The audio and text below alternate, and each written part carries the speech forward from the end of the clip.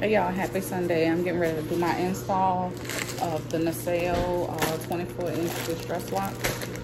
I just put my tension tamer on my head because this keeps, when you put your protective styles in, it just keeps your hair from being, feeling that tight feeling. So I'm getting ready to get started. I have one pack of the locks already open.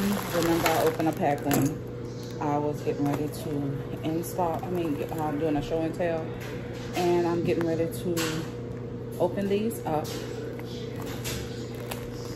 And then I'll get these jokers installed in my head. It'll take me about an hour, hour and a half. Here's the loop. Here's the loop. And I just have to find the loop, put my little fat finger in. Put my fat finger through and call it a day and start to crochet.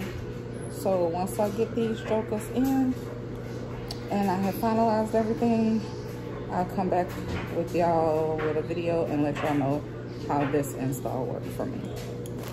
So that's it. I was just coming to show you I have 10 braids in the front and 6 in the back. My normal braid pattern whenever I use the crochet locks, because I stopped putting 12 and 13 of them in. Oh, these suckers go down to my hip when I said, all right, Tina. So we're gonna see how these work. So I'm about to get the crocheting. I'll see y'all in my next video, probably in about an hour, hour and a half so, but I'm gonna put them up, you know, as I do them, as I finish them, because I'm watching the end of the football game and all that good stuff. So anywho, see y'all in my next video. Bye.